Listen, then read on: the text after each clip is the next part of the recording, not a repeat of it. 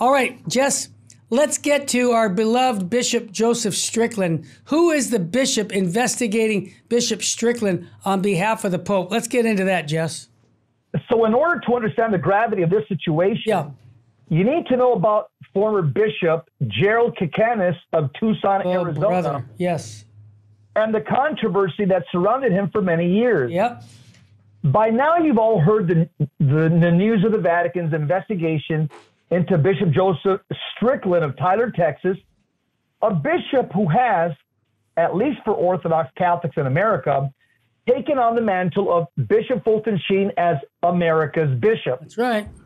For those who have been aware of Pope Francis' reign of terror in the Vatican and seen, for example, number one, the cancellation of Cardinal Raymond Burke. Number two, the shunning of Cardinal Joseph Zen. Number three, the shocking rebuke of Cardinal Robert Sarah. Number four, the dismissal of Cardinal Mueller. Number five, the news of this investigation into Bishop Strickland, not surprising, and certainly full of foreboding. The latest news we have at this time about the visitation phase, where the Vatican had Bishop Dennis Sullivan of Camden, New Jersey, and former Bishop Gerald Kicanas of Tucson, Arizona, is that the interview portion is complete. But in order to understand the gravity of this situation, you need to know about Bishop Kicanas, a former auxiliary bishop of Chicago. Kicanas was the head of Catholic Relief Services back in 2012 when they were funding pro-abortion groups. When LifeSite and American Life League pointed out that CRS, Catholic Relief Services, was funding major pro-abortion groups like Population Services International, which markets abortion drugs in the developing world, Kicanas, defended the $2.7 million grant to the abortion giant, saying, oh, it was for malaria prevention. And then Kicanas bashed LifeSite News for misinformation. And Kicanas even cut a major Catholic Relief Service printing contract with the husband of the head of the American Life League in retaliation. That makes sense. Now, at the U.S. Bishops' Conference back in 2018, Bishop Kicanas was among a rat pack of bishops and cardinals wanting to change the bishop's voter guide to downplay abortion as a primary concern. Joining Kicanas was a who's who of the most unfaithful bishops in America, including Bishop, now Cardinal Robert McElroy, San Diego, Bishop John Stowe of Lexington, Kentucky, and of course, Chicago Cardinal Blaise Supich. But Kicanas was bad news long before everything that I've just told you. Oh, yeah. Already back in 2006, pro-lifers in his diocese of Tucson, Arizona, were concerned about him supporting pro-abortion politicians. And remember, back in 2010, Kicanas was all set to become the president of the USCCB. Boy, do I remember that. The homosexual pushing rainbow sash movement endorsed by him. Kicanas was vice president, and it was customary to go from vice president to president. But he was so controversial that Cardinal Timothy Dolan was appointed instead. Hooray. However, Kicanas' history on priestly sexual abuse was likely the final nail in the coffin of his failure to be approved to take the top spot in the USCCB.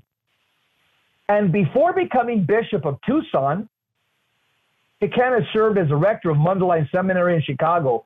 During his time there, he allowed future child molester Father Daniel McCormick to be ordained despite allegations of sexual misconduct. Terry, you want to pick it up from there? Yeah, and I know Bishop Kicanas because I'm originally from Tucson, Jess, and my cousins said this guy's a disaster to the diocese.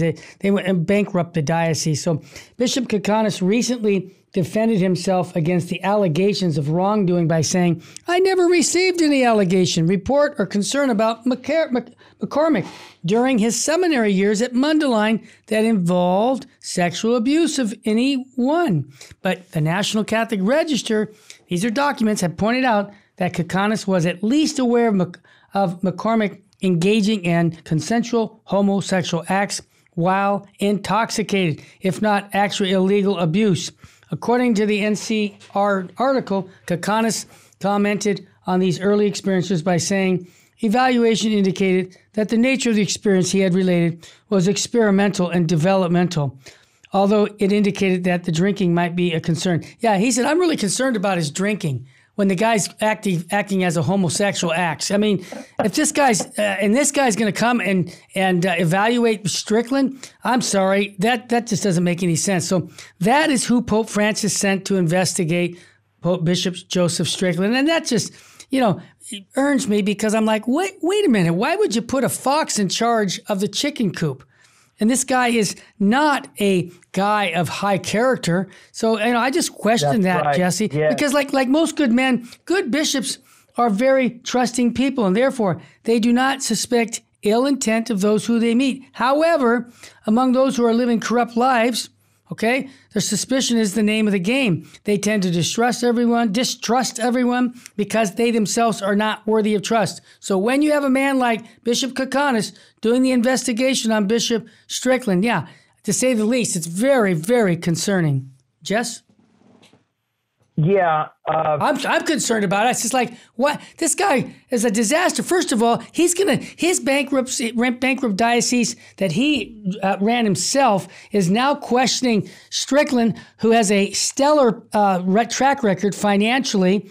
Vocations are going through the roof for their diocese. Again, Tucson, 0. So you've got a guy who doesn't have what I call credibility. You know what it reminds me of, Jesse? When I played ball, and some hitting coach would come in, and the hitting coach never played baseball. And when he did play as a little kid, he never made it to the team. He always sat on the bench.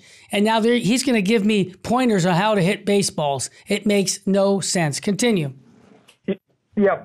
To me, the best line is this paragraph. Okay. Again, I know you read. Is it like most good men? Yeah. Good bishops are very trusting people. I know but it's worth saying again. And therefore, do not suspect ill intent in those they meet. However, those who are living corrupt lives like Kicanas, suspicion is the name of the game. Yeah.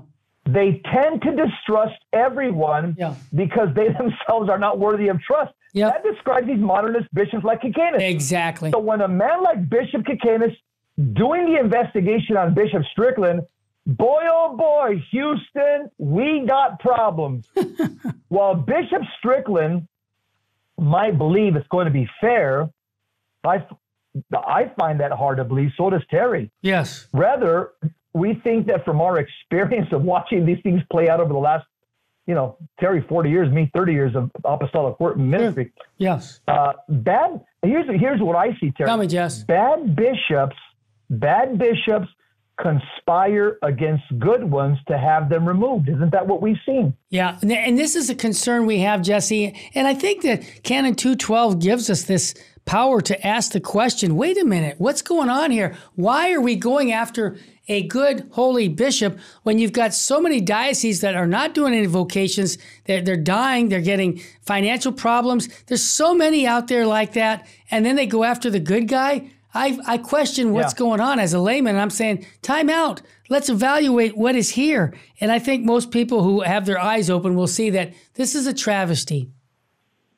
Yeah, Bishop Strickland is a hero to all of us Orthodox Catholics in America.